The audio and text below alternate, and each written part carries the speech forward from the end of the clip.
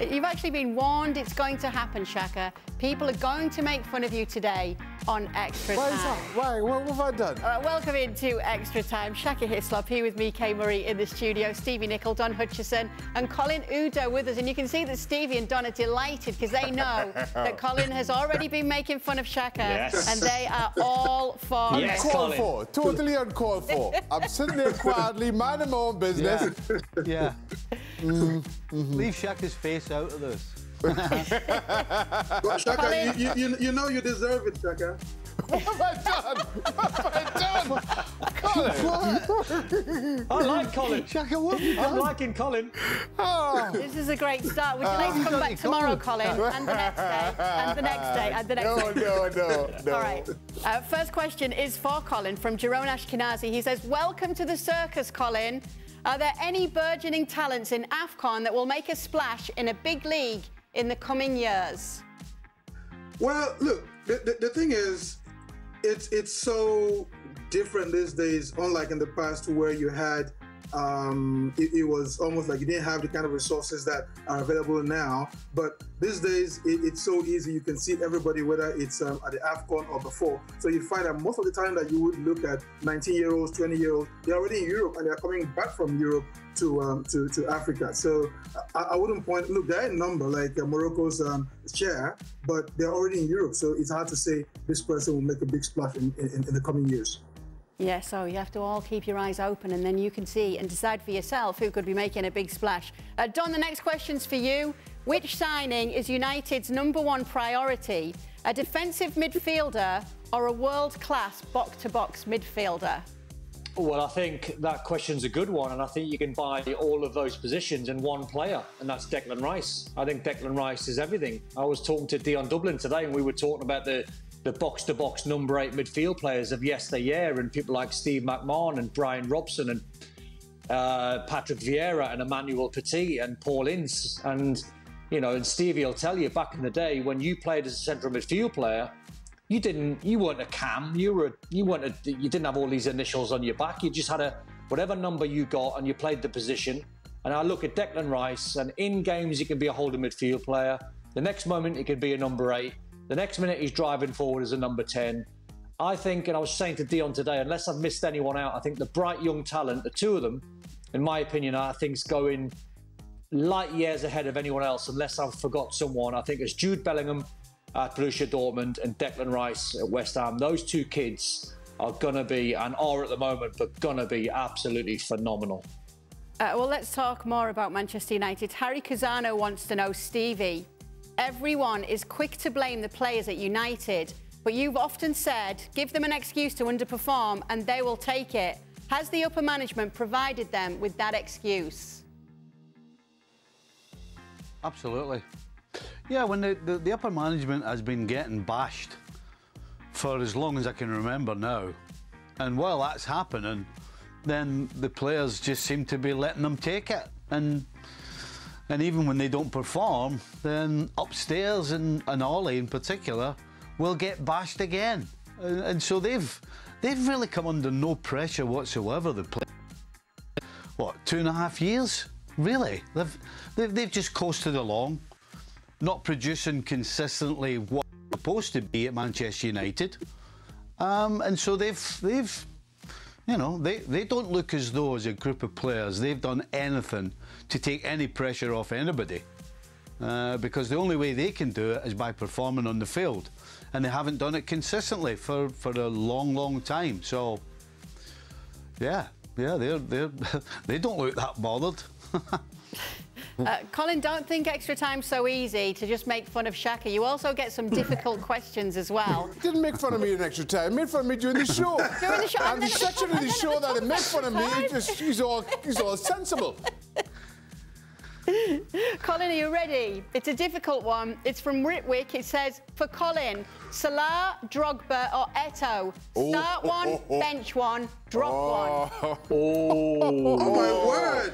Why does anybody give you something like that? Stevie should take that. That's they'll all take it after you because it's a great question, but you have to answer first, Colin. Yeah, okay, so I'd go with Eto'o just because he's been one of the highest goal scorers in African football. The AFCON Nations Cup, he's been top scorer multiple times. I'd bench Drogba, and unfortunately Salah hasn't done much at AFCON, so I'd sell Salah. Can't believe that, Stevie. Are you going with that? I tell you what, it's very difficult to get away from Samuel Eto'o. Mm-hmm. I mean, Samuel Eto'o does, you know, listen, Salah's a goal scorer. But after that, you know, could you play him as a number 9? Could he hold the ball up? I mean, you know. So I'm afraid I'm gonna have to agree with Colin. Shaka, I mean, bearing in mind, Colin... by the way, it's got to be one of the best questions we've ever had. Yeah. Because It's a great question. I'd like more of these, by the way. Salah. Start on bench It's that good. Eto'o. Stevie's shoulders are shaking. Wow. This is a great question. Is it going to get Shaka to Well, I don't agree like- with both Colin and Stevie? It is. I can't get away from starting Samuel Eto'o. He's bottled it. With everybody. No, Samuel Eto'o is my starter. I'm going bench Drogba and drop Salah just because I think Drogba gives you something so different from the other two. So if you had to call it for whatever reason it's not working, Drogba just gives it such a different look than Salah. So, Don, if Shaka's bottled it, what are you saying? Oh, well, I'm going to be, and obviously I'm going to be in the minority here because I'm going to be the biggest loser. I'm going to start Drogba. I'm going to bench Salah. And there's no room for Eto'o. Oh, my What? goodness. What? What? Don, get out. Wow. Just joking. You're right, get out. Just get your coat. Get your coat. I'm just taking the pressure off. Shaka, this is what I'm doing as a Just being all teammate. contrarian. As a former teammate, Kate, I'm taking the pressure off Salah so Colin can have a go at me instead of having a go at Shaka. That's a good teammate. All right, well, don't worry. You guys have got some tough questions too. Right, Don, the next one's for you. Don, please explain how Rafa still has a job. We look absolutely dreadful. 2 wins in 13, and he's trying to get rid of one of your best players, being Digne. How do you answer that? Because how he's still in the job, I'll never know. And I said, Kay, whenever it was, a year ago, this will end in tears. And it was nothing to do with Rafa's red side or blue side, because I've done that as a player. I just felt it a strange fit. And when you're at a club like Everton, you can't have a record of 1 or 2 wins inside 3 months. Trying to sell Lucas Digne because you've had a bit of a fallout. We don't know what the fallout is. Lucas Digne might have been passionate. That's good. The young kids like Anthony Gordon and Lewis Dobbin are sort of saving Rafa a little bit at the moment. Yes, I mean, mitigating circumstances, yes, he's had so many injuries. The only good thing about the 3-2 win the other day against Hull is I believe he got minutes into Andre Gomez, he got minutes into Andros Townsend, Damari Gray was excellent, and he started getting minutes into some of these better players, if you like. But Everton can't be where they are at the moment, and Evertonians are going to be happy. No way, no way. So Rafa at the moment is a lucky man, and they've got Norwich at the weekend, Everton, and I'm afraid it's one of them games. If they don't beat Norwich, then that could be it. All right, and another question for you, Don, but Shaka as well, so I'll start with Shaka. Is it time for Newcastle to call Big Sam? Oh, God, no. No. No. No. No. Yes. Newcastle will be all right.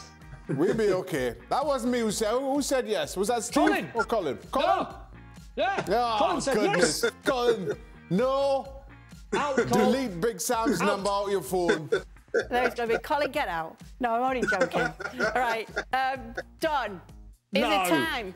Why? No. No, Well, right, why? no. Eddie Howe's been through the door 2 minutes and he's not even had a January window yet. Come on. If we beat Watford at the weekend, one of the worst sides in the Premier League, Watford, defensively, if Emmanuel Dennis doesn't play, we've got a massive chance of beating Watford. Then all of a sudden, Burnley gets sucked in. Watford are sucked in. Norwich have already gone. We can do this. Come on, Shaq. We can do this. We can do it, Dom. Hold on We a can do it. second. We'll be all right. We'll be all right. Don't worry. We'll be all right. Go on, Stevie. Okay, hold on, Don.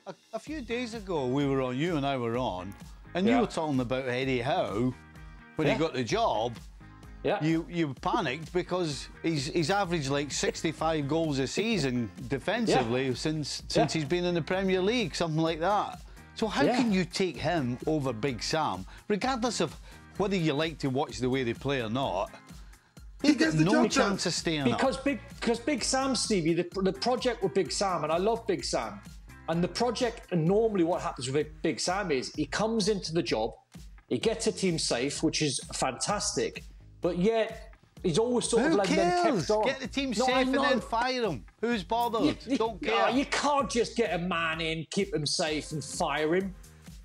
Well, you can't have a project it's dead in the easy, championship. by the way. If you've got that much money, you go, excuse me, Sam, I want a favour. I want you to keep us up, and if you do, I'll give you the biggest bonus you've ever had in your career, just to keep us in this league. And if you do that, I'm just telling you that you'll be going back home at the end of the season. That smacks of Newcastle. No, let's get Eddie Howe and let's lose another 1,000 goals and we'll go down. But we don't want Sam. That smacks of Newcastle turning into Watford all of a sudden, sacking managers. We don't want to be a Watford. We're talking about Newcastle. We're talking about Big Sam in Newcastle. Don't bring Watford we can't into just it. sack managers every 2 minutes. Who's going to keep him up, Big Sam or Eddie Howe? And you're saying Eddie Howe. Eddie Howe. I don't think so. Eddie Howe. Eddie Howe. Yeah, right. How? No, Colin, it sounded like you wanted to chip in then. Oh, yeah, I mean, like I'm saying, you can't have a project in the championship. So get him in, stabilize the team, and then you can bring in whoever you want to bring in. Do you guys realise Big Sam was in charge at Newcastle? Big Sam was in charge at Newcastle about 7-8 years ago, and the Newcastle fans were throwing their season tickets on the pitch in disgust at the standard of footy they were watching. Who cares if he keeps them Newcastle up? fans, because we're throwing the season tickets. So what? They get rid of them at the end of the year, they stay up, and they'll all come back. There's no guarantee. Bothered. All right. Bothered. Give it to Colin. Okay. For the guys, I'll ask you, Stevie. Do players ever think that certain referees have a bias against them or their teams, or do they just get on with the game? No, I think every now and again you do think there's a referee that's just against you. Every single thing seems to go the other way. I mean, I wouldn't think MD just holds a grudge forever. Just now and again when things happen, you think, is this guy doing this on purpose? Or just now and again you think that, but I think at some stage most players have had somebody who they think kind of goes against them. Yeah, Rick already won extra time tonight with his question earlier about start one, bench one, drop one. So just while we've still got Colin here, I want to get this question to you, Colin, from Lord Rhino, who says, for Colin, the Super Eagles are my favourite African national side. Tell us your top 3 Nigerian players of all time. Oh boy, they're gonna get me in trouble. They are gonna get me in big trouble. That's what we tried to do on this show. Oh, goodness me. Okay, so I'm going to go all the way back, and I'm going to start with the former captain, Christian Chukwu. He was the captain who led Nigeria to the first ever Africa Cup of Nations in 1980, and he became a coach, but he was a great defender. I mean, you could call him the chairman because he just go from back to front and everything. Second, I would go for Nwankwo Kanu. I mean, I don't think I need to say any more about that. And the third one I would go for would be the goalkeeper, Vincent Inyama. I mean, he was such longevity and the great thing he did and great goalkeeping. I think one of the best goalkeepers Africa has ever produced. Now I'm going to get in trouble, I know that. Not by Shaka, you know. Oh, that's right, that's right. All's forgiven between me and you, Colin. You mentioned Eddie, you all's forgiven. That's all right. No, that's all right. Of course. Don't worry, I'll take you out to lunch next time in Bristol. All right, no problem. He's gone full circle and made a goalkeeper #1. That made me happy. Yeah, okay. There you go. Yeah. So you guys, it's fine. Everything's fine now. Shaka, last question's for you. Shaka, you are famous for not paying for air conditioning and sweating heavily in the summer. Do you pay for heating in the winter? Let me just say, hold on. I do have air conditioning, but it's loud. But do you pay for it? Well, yeah, yes, I pay for it, but it's loud. So when we have to go on air, I have to turn it off. Right. Because it comes to the mic. And how does Eto'o say that you're sweating heavily? Because I'm sweating. So when we're doing the show from home, right? We're doing the show. Okay, you should see. Honestly, I am chucking up. In the middle of these summers here, I have to turn off this AC unit because it's too loud. And I kid you not, I am just sweating like never before. But then, as far as the second part of the question is, the heat. My house is hot. It's hot. My house, well, even in the winters, I ain't playing that. My heat is turned all the way up. Fair enough. Stevie. What's Stevie moaning about there? No, well, I'll tell you what, I've got a mate in Liverpool, right? If you fly him over, he knows exactly how to get into your meter and have some fun with it, and then you won't have to pay for it. Oh. It's just cost you a flight, a couple of nights. I don't know what you're talking about, Stephen. I don't know what you're talking about. Get it into the meter. Bob's your That was uncle. extremely illegal, Stephen. I've done it myself. Obviously not. I don't know what you're talking about. We do not condone illegal behaviour I've here. never on seen that man, Steve Nicol, in my life.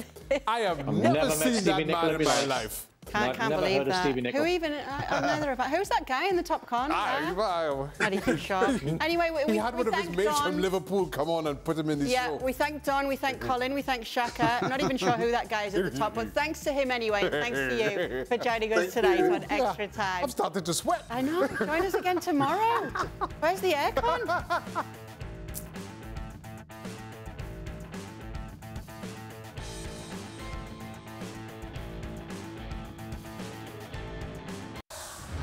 Well, thank you very much for watching ESPN on YouTube. For more sports highlights and analysis, be sure to download the ESPN app. And for live streaming, premium content, and let's not forget as well, ESPNFC 7 days a week. Subscribe to ESPN+.